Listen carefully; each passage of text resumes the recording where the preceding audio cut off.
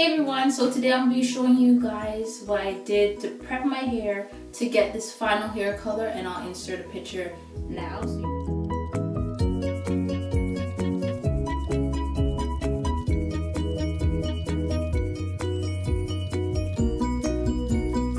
So if you guys are interested to see what I did to prep my hair to get the final hair color, just keep watching and I'll come back at the end of the video to let you guys know of the final hair color I used, because I don't want to spoil it yet. So I'm gonna show it at the end to let you guys know what color it was, because some people always come up to me like, oh, that hair color is this, and I'm like, no, it's not.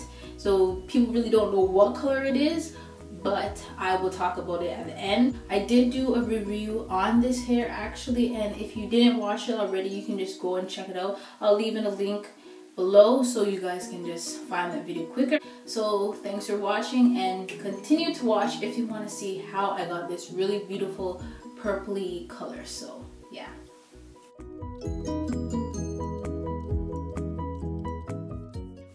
So this is the base colors that I'm using. I've never used this one before, but I've used this one many times in the past.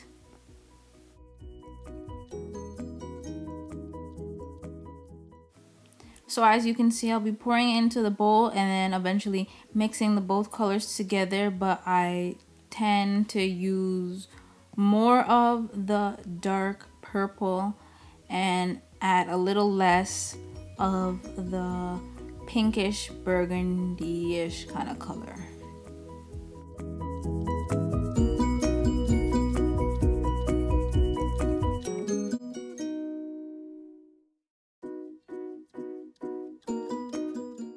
So now I'll basically be applying it to my hair and just gonna leave it in to soak for a little while. Normally I don't leave it in for this long, but since I really wanted it to take the color, that's what I did. And then after I left it in, I'm going to be washing it out. I rinsed it first, then I added the shampoo, and then eventually I would straighten it and style it. So it's really hard to finally get a perfect picture to show what color it turned out, but it was like a wineish purplish color in the light, natural lighting, and with the light on, it literally just looked like a brunette with a tint of red. Okay, so I'm back. So after watching that, you guys kind of got an idea of what I did to prep my hair. So now when I want to get the final hair color, which I have in right now, all I did was wash the hair, and then I blow dry the hair, let it air dry and whatnot, and then I applied the hair color.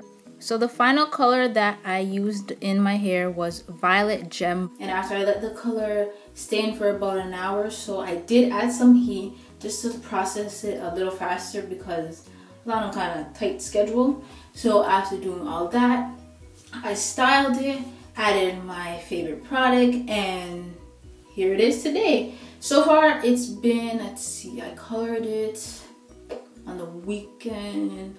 So let's see, I had it in for about maybe 5 days so far, or a little less, and it hasn't faded yet. Eventually it might fade and whatnot, but if it does start to fade, I most likely will recolor it. Thanks for watching. I hope that was informational. I hope to help you guys just to see how I got the color, and I hope you guys do stay tuned to see my next video with all my hair products that I use to keep my hair lasting long and soft and not get all those split ends.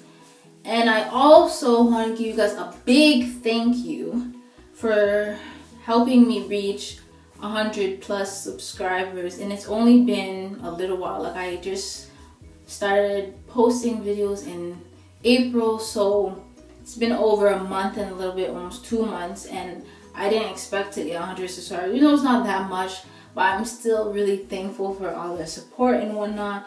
So thank you so much. Like, I'm so happy that in such a little time my channel has so far done pretty good and whatnot. If ever you guys want to see any specific type of video, whether it's more natural hair videos, I can definitely do that.